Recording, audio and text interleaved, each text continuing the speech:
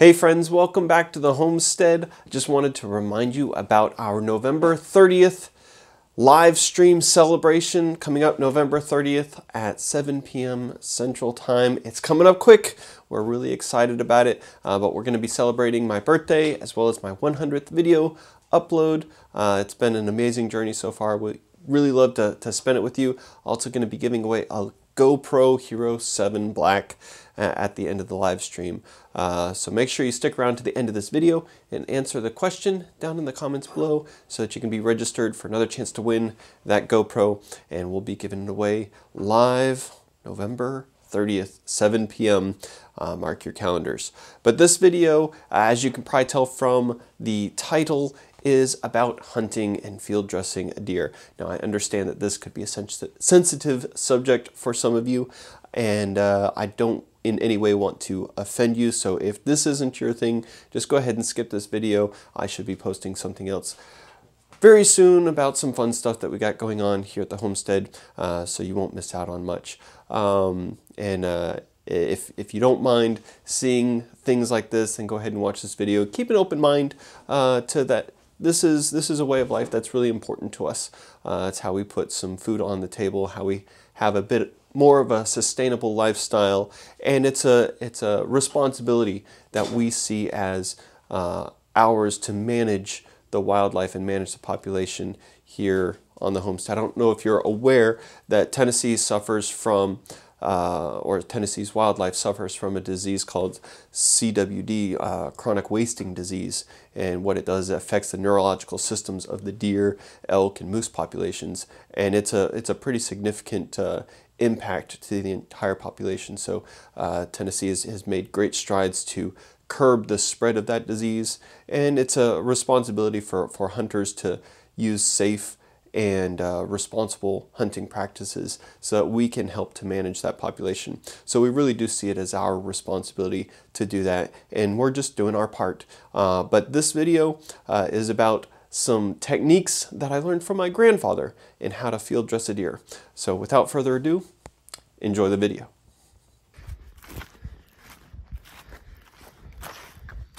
Opening weekend of gun season. And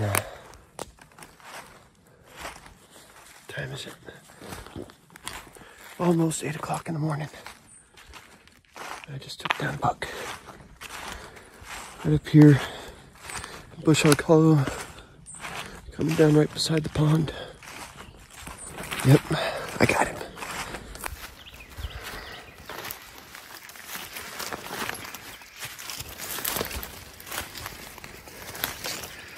Dropped him right where he stood. It's a good size. That makes me happy. The first thing that you'll want to do before field dressing your deer is to remove your outer layer and anything else that might be difficult to wash. Be sure to place them far enough away to not get messy, and also make sure that they're uphill from your work area. Don't ask me how I know that.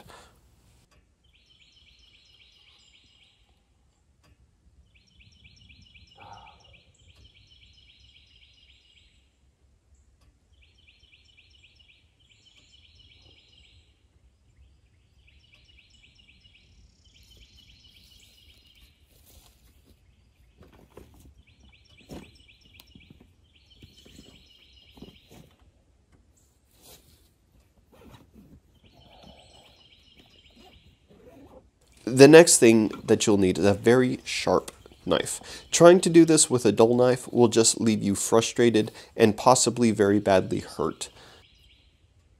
I have a video on using a Lansky knife sharpening kit to get a super scary sharp knife. I'll post that video in the comments below. Take off any jewelry or watches that you're fond of, because you're going to be elbow deep inside a deer by the end of this. If you have some nitrile or rubber gloves, they can come in handy for cleanup and help you know when you've cut yourself, as you'll see here in a moment.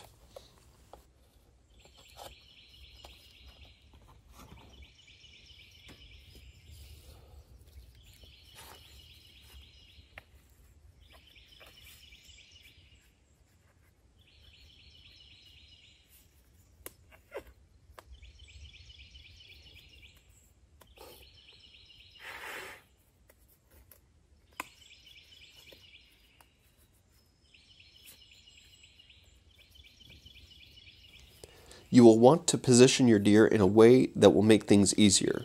If you're able to, position it long ways across a slight incline, which will help the bowels to fall out more easily. Make sure you're not on too steep of an incline because you don't want the deer sliding down the hill in a pile of its own bloody innards. Don't ask me how I know that. Once you get the deer positioned, stand between the two back legs, which should support the rest of the deer so that the chest and abdomen are pointed straight up.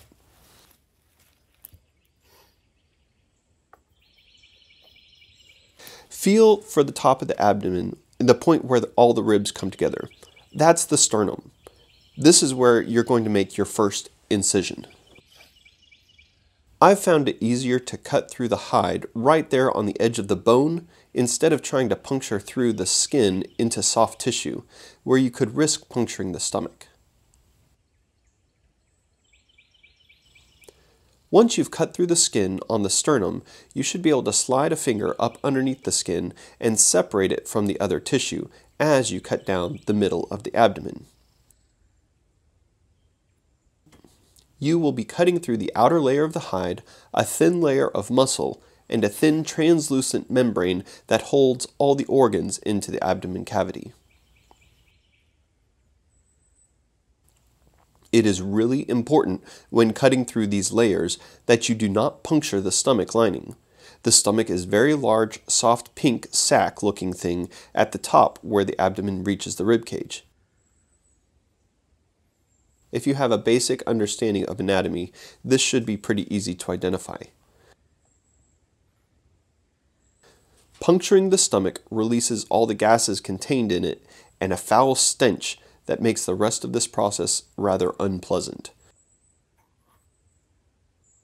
If you have a clean kill shot, there should not be much blood to deal with while working in the abdomen cavity. You will want to continue to cut your way straight down the abdomen past the scrotum to where the back legs come together, just before the anus. We don't have to worry about cutting through the pelvis or cleaning out the rectum and bladder at this time. We will deal with that when we quarter it.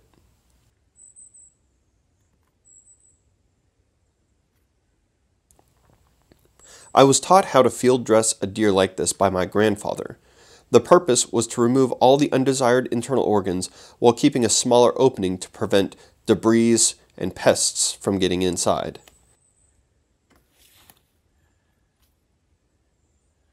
It's especially helpful when you have to drag your harvest long distance. Not only reduces the weight, but it also keeps your meat from being spoiled by outside contaminants.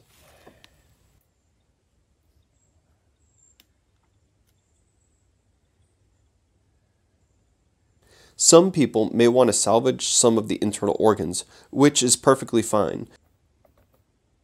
Simply place them back into the cavity after you've been able to clean out all the other unwanted innards.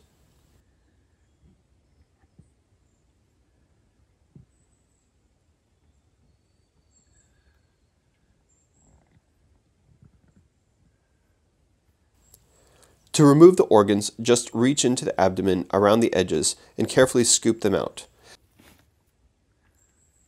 There are a couple of places that are attached up at the top towards the stomach and around the liver and spleen. Just reach in, grab a hold of anything that you feel holding on, and carefully cut through it.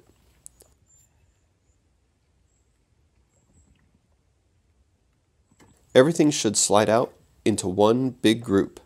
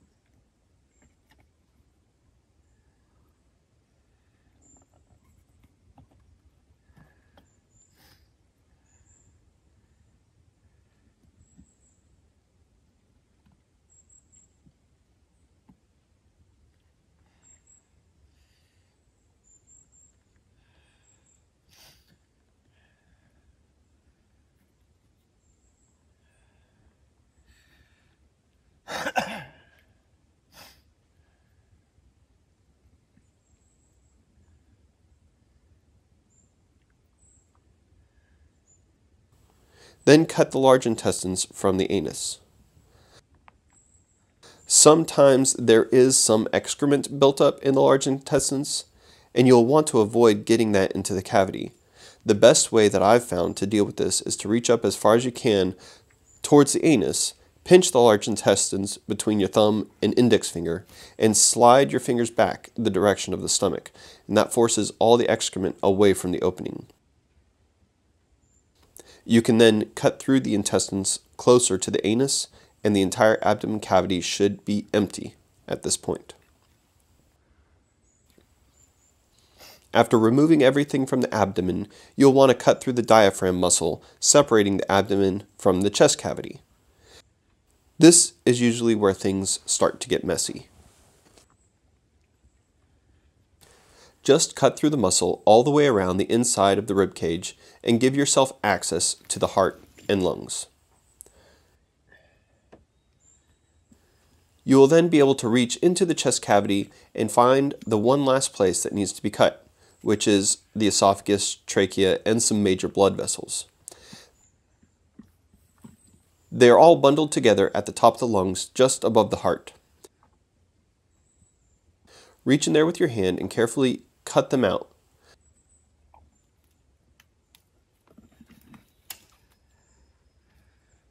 Everything should come out in one bundle.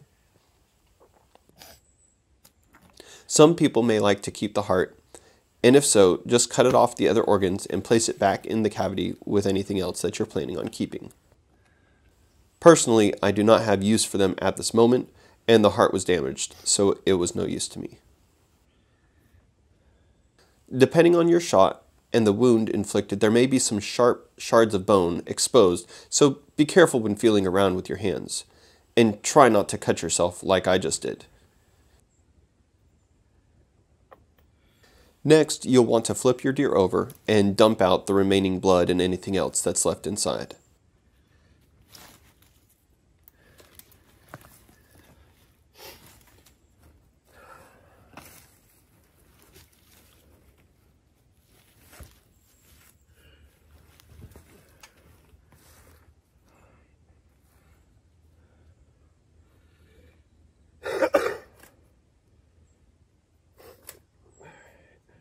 Just let it sit there and drain as you clean up a little bit.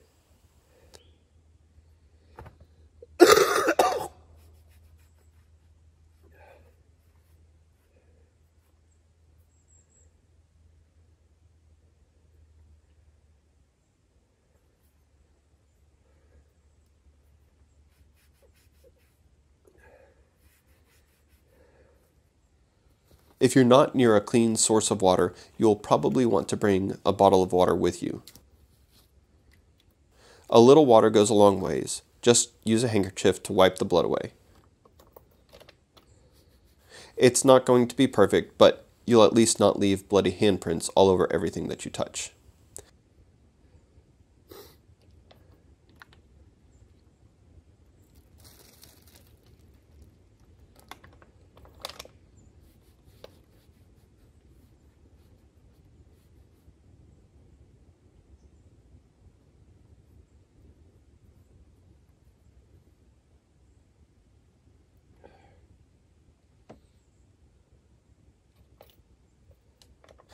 Make sure you clean off your knife too. It's a lot harder to clean off dried blood than it is when it's fresh.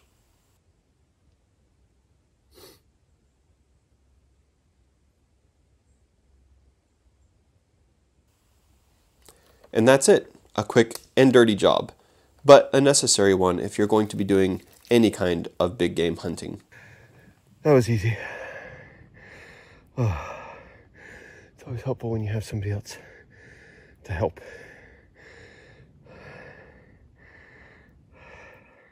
Guys, thank you so much for watching. That was a fun morning to be able to get that guy.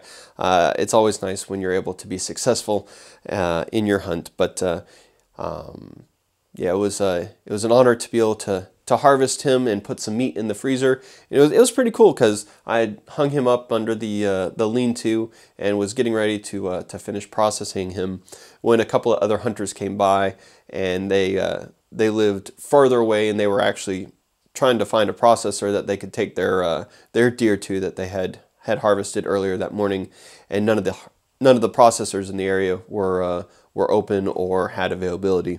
So they ended up just asking if I wanted to take it, and I figured, hey, if I'm processing one, might as well process another. So we've got 2 deer in the freezer now, and it's looking like a good harvest so far. So I think a couple more, and that should last us, and we'll see what else Dad needs and my sister, so that we can fill up everyone's freezers. So question for you: what is a skill or a useful thing that you've been taught by an elder or a grandparent or something of that nature? I'd love to hear what kind of skills you guys have learned from people who have come before you. So let me know in the comments below, and thank you guys so much for watching. If you found this video informative or entertaining in any way, please hit the thumbs up, and if you haven't subscribed, please consider subscribing and see more of what we have going on here on the homestead. And hope to see you guys on November 30th at 7 p.m. Central Time for our live stream celebration. Yeah, thank you guys so much for watching. We'll see you on the next video.